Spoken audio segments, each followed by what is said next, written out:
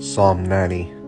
From everlasting to everlasting, Lord, you have been our dwelling place in all generations. Before the mountains were brought forth, or ever you had formed the earth and the world, from everlasting to everlasting you are God.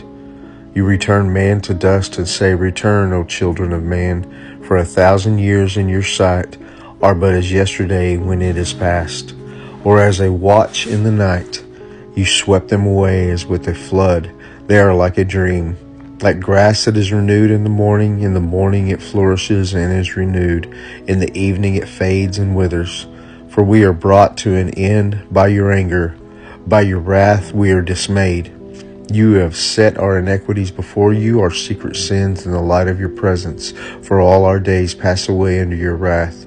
We bring our years to an end like a sigh. The years of our lives are 70, or even by reason of strength 80. Yet by a span is but toil and trouble. They are soon gone, and we fly away. Who considers the power of your anger and your wrath according to the fear of you? So teach us to number our days, that we may get a heart of wisdom. Return, O Lord, how long?